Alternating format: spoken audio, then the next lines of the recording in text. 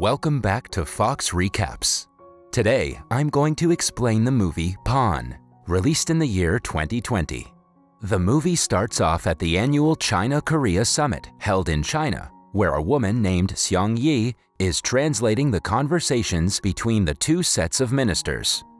During the interval, everyone praises Xiang Yi for her work, and she seems to be very happy. However, things are very different inside. It's Xiang Yi's first day at work, and she is very nervous about it. Hence, she heads to the bathroom to calm herself down. Suddenly, she gets a call from her uncle, John Bei, who informs her that he has finally found the person she has been looking for the last 10 years. Hearing this, the nervousness from Xiang Yi's face immediately evaporates, and she leaves the important summit and heads to the airport. The next scene takes us back to 1993 in Incheon, Korea. Zhang Bei and Do Suk, two retired army officers who now work as debt collectors for a finance company, are walking down the street. It is revealed that the two have no one to call as family, so they still live together, even after their army days. Between the two, Do Suk is the more demanding character, while Zhang Bei is happy to follow orders. Later, they come across one of their clients named Myung Jia and her 9-year-old daughter, Xiang Yi. Myung Jia hasn't returned the duo's money for the last 2 months, so she starts running away as soon as she sees them. However, she is quickly apprehended. Do Suk and Zhang Bei then interrogate her and ask her to return the $750 that she borrowed 2 months ago. An out of sorts Myung Jia replies that she is late because of her husband's death. She then promises to pay the money the next month. Hearing this, Do Suk snatches her little daughter away and tells her he will only release her once the money is paid in full. Hence, Do Suk apprehends the little Xiang Yi as a pawn. As the little girl is being taken away, she screams for her mother, but no one in the crowd steps forward. Even Myung Jia reluctantly watches as if something is stopping her. After the incident, Myung Jia goes to the shop where her husband used to work. She attempts to ask for some money, but the owner simply berates her by mentioning her illegal status in the country. Here it is revealed that Myung Jia is a Chinese native who illegally entered South Korea for a better life. The owner also tells her that her husband has run away with someone else and that she should do the same. Elsewhere, the little Xiang Yi is still crying inside the car, so Do Suk hands her a toy to comfort her. Still, she doesn't stop crying as she misses her mother. On the other hand, Myung Jia walks to a phone booth and calls someone for assistance. The person on the other side calms her and promises to send over some money. Hearing this, Myung Jia becomes elated and immediately calls Do Suk to inform him that she will be returning the money the next day. Just as she exits the booth, 2 officers arrive and arrest her on the grounds of being an illegal immigrant. In the next scene, Do Suk gives the little girl a room to sleep in his place. Zhang Bei wonders what would happen if Myung Jia went to the police, but Do Suk is sure she wouldn't, as she is staying illegally in Korea. The next day, Do Suk and Zhang Bei head to their office, where they are berated by their boss for kidnapping the girl. The enraged boss tells the duo to immediately return the girl and collect the money. As the duo escorts the little girl back to her mother, they are stuck in a traffic jam. Sensing the opportunity, Xiang Yi opens the car and escapes from there. Despite their best efforts, Do Suk and Zhang Bei are unable to catch the girl, and she eventually evades them. The little Xiang Yi then walks to her house with only one shoe, but is devastated to find that her mother is not present there. In the next scene, Do Suk heads to the police station where Myung Jia is being placed. There, Myung Jia reveals that she is being deported back to China. When asked about the money, Myung Jia gives Do Suk the number of Xiang Yi's uncle, Choi, saying that he will pay off the debt and also take care of the girl. Before leaving, an emotional Myung Jia hands Do Suk a pager along with a photo of herself with Xiang Yi. Elsewhere, Xiang Yi packs her belongings and walks out of the house, leaving a message that reads, "I'll find you, Mom." After a few moments, Do Suk arrives at the house in search of her, but can only find the note. On the other hand, Xiang Yi walks through the city in search of her mother, completely oblivious of the fact that she has not only left the city, but also the whole country. Day becomes night, but her search still goes on. Suddenly, a drunk man tries to kidnap her, but Do-suk heroically arrives in the nick of time and swats the man away. He then informs the little girl that her mother has left Korea, which makes her burst into tears. Seeing this, Do-suk pities Seung-yi, so he takes her back to his place, while they wait for her uncle to arrive. Time passes, and we see Seung-yi becoming more at ease with Do-suk and Jong-bae. One day, Seung-yi's uncle calls Do-suk and tells him he'll pick up Seung-yi the next day. As the time of departure nears, the duo gets even closer to Seung-yi. Hence, they all go out and get her a new dress. While returning, the little girl jokingly gives Do-suk the nickname Park Seung-bo. That night, Jong-bae brings a candle-lit cake to commemorate her farewell, but Seung-yi appears to be sad as she does not want to leave them. The following day, Do-suk and Seung-yi go to the bus stop to meet Seung-yi's uncle. Do-suk hands Seung-yi a pager and informs her to send a message if she's in trouble. He also buys her a CD player so that she can listen to songs by her favorite artists. Seeing the gift, Seung-yi delightfully hugs Do-suk. Just then, Seung-yi's uncle arrives and introduces himself as Choi Byung-dal. Choi claims to have met the little girl but can't remember her name. Seung-yi is also unfamiliar with her uncle. Choi then pays off the debt and takes Seung-yi with him. But neither Do-suk nor Seung-yi seem happy about their separation. In the next scene, Do-suk can't concentrate on his daily routine as he misses Seung-yi a lot. Jong-bae suggests that he message Seung-yi, but Do-suk pretends to be fine. He finally gathers the heart to message her, but gets no reply. Concerned, he calls Choi's home, but his wife hangs up, claiming that her husband is unavailable.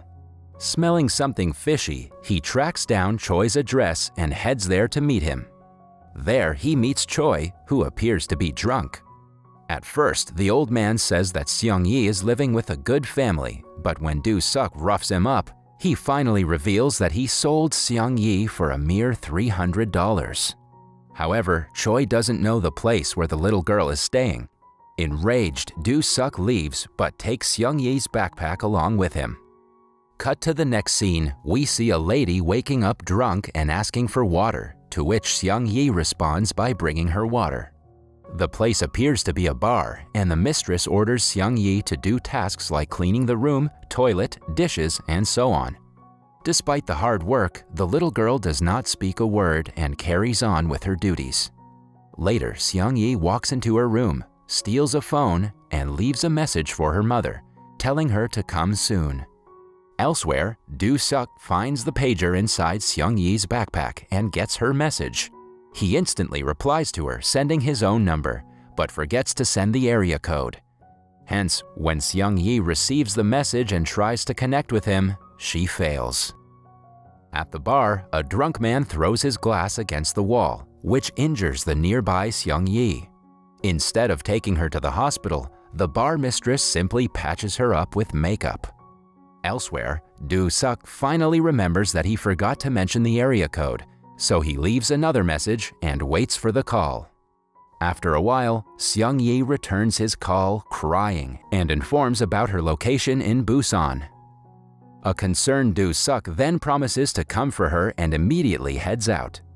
When Do-suk and Jong-bae arrive at the bar, they are taken aback to see Seung-yi's condition. Do-suk immediately breaks the door and rescues the little girl, who hugs him tightly.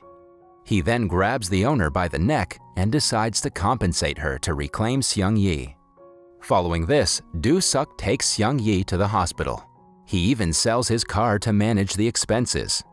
After she is healed, Do-suk tries to admit her to school, but the principal refuses to accept her because she is not a Korean citizen. Left with no other choice, Do-suk adopts Seung-yi and becomes her legal father. Following this, Seung-yi starts living a normal life. She attends school regularly and also excels in her studies. As time passes, the little girl grows into an adult. Seung-yi is now studying at college where she majors in Chinese. One evening, Do-suk arrives at the school gate on his motorcycle to pick up Seung-yi. At the same time, Seung-yi's mother appears but leaves without meeting her when she finds out that her daughter is living a happy life.